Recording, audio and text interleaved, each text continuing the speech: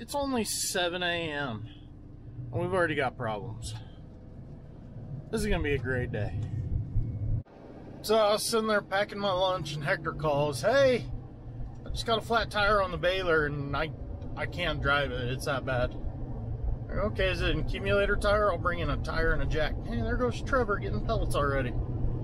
Damn. He was still hauling silage like 9:30 last night for another crew after we shut down. He lives over half an hour that way. So he's already made it all the way over to the hay mill, got loaded, and headed home. I don't know if that guy sleeps. Anyways, Hector. He's got a flat tire on the baler, and of course, we're on the other side of the river, clear out by the airport. So now Harley and I are headed to go pick him up. As you can tell, Harley is real excited.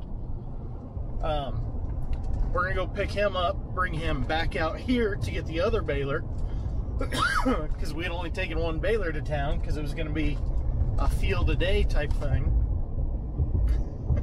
So now we gotta have both balers in, and I gotta wait till 7:30 to call the tire shop to have them go fix it. But I gotta get there first and see what size tire it is, because I don't know it off the top of my head. I think I got distracted in the middle of my flat tire part though, now that I think about it. It wasn't an accumulator tire, that'd be too easy. It's a tractor tire. That's why I gotta go pick him up. Man, stupid Trevor getting me distracted. Squirrel? Only 45 minutes late, but the convoy is on the move. I got Colton back behind me, about a half a mile.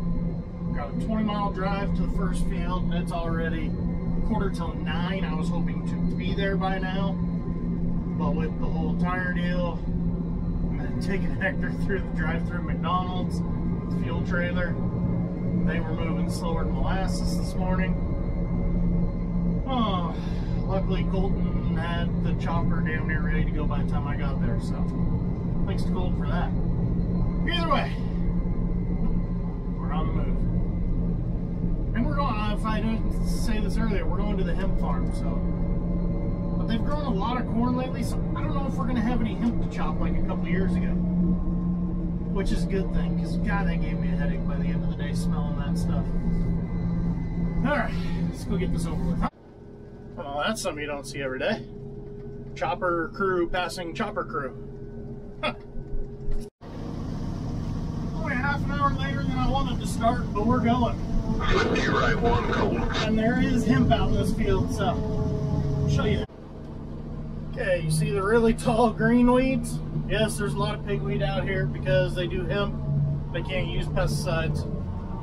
Them taller ones, that ain't pigweed. All I know is the longer this goes, the more I want a pizza. Colton, you want a pizza? I want a pizza. I'm getting hungry. Whew, that's strong. We need like smell-o-vision so you guys can smell the aromas.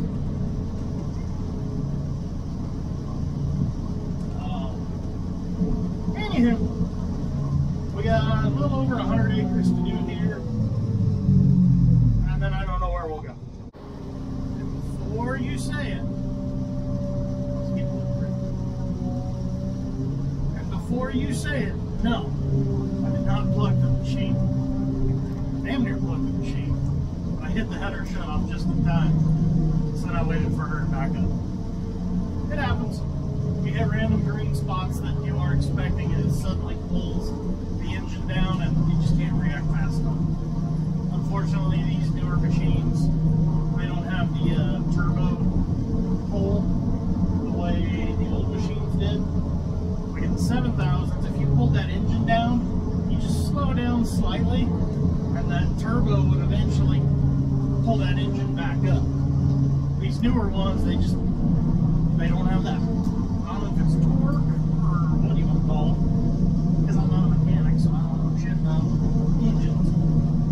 But they just don't pull back up the way the older machines did. So, yeah, now we got that squared away.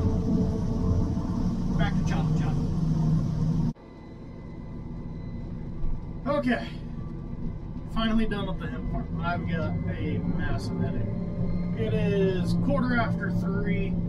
Now we're moving 10 miles back closer to home to start on what could possibly be the biggest field we've ever chopped. It is damn near a full section pivot. I have no idea how many acres are in this thing. I have no idea what it's like. I've never cut it before. Either way, it's going to be an adventure. Good or bad, it's going to be an adventure. I was wrong. It is not a full section. It's just damn near. I'm just going to go with that. The pivot's over there. I don't even know if you can see it. I'm just going to go around it and head into space, apparently. Maybe if I just don't touch the steering wheel, I'll go straight. This is weird. I don't know if you can see through the dust, kind of right there beside LB. You can see the grain elevator at the feedlot. The pit, though, is kind of hidden back over that way, not right by the elevator. I'm going to say it's 4 miles to the pit, 4 miles back. We've got 11 semis here, and they can't keep up. And this isn't record yields. I mean, this is 10-ton stuff. But because we can run about 10 mile an hour in 10-ton stuff, they can't quite keep up so good. I don't know. You gotta find little things to make you laugh, right? To me, that's hilarious that many semis that close.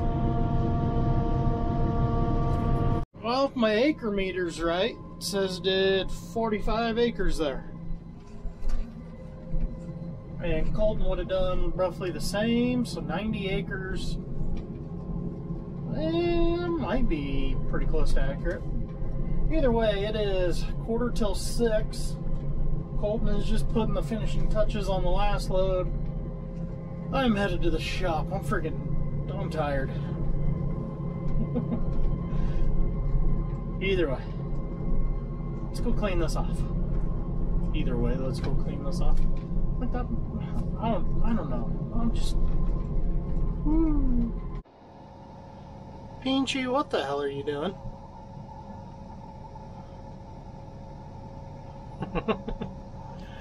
Anyways, guys, everything's blown off. Colton just headed out there to blow off his machine, grab all my crap, and head home. Go see what the construction guys did to the yard. That's a long story. Either way, right for now. Talk to you guys later.